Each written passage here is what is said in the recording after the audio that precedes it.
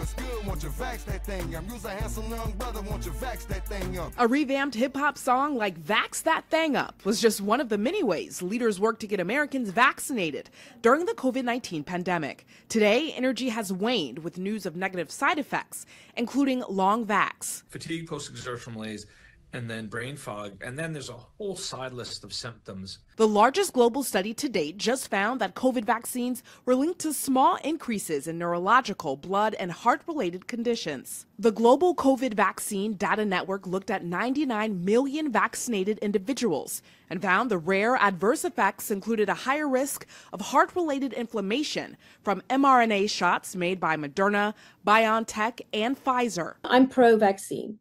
But there are some people that I feel like, let me just hold off right now while I do more testing. The study also found an increased risk of a type of blood clot in the brain from viral vector vaccines such as AstraZeneca's.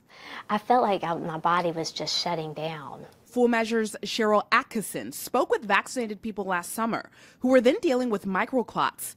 Hannah Bourgeois's conditions were so bad, she was bedridden for nearly 2 years. Within 2 weeks, I felt like I had risen from the dead. She was treated by Dr. Jordan Vaughn, an internal medicine specialist and CEO of MedHelp Clinics in Alabama. He has studied how these vaccines can impact the body. According to the CDC, COVID vaccines tell the patient's cells to make the same spike protein that's in COVID. Some experts say the spike proteins are apparently causing damage through microclots months or years later. You're basically not getting oxygen out to the tissues. The doctors behind the new study say there needs to be further investigation to confirm the vaccine's association with these issues.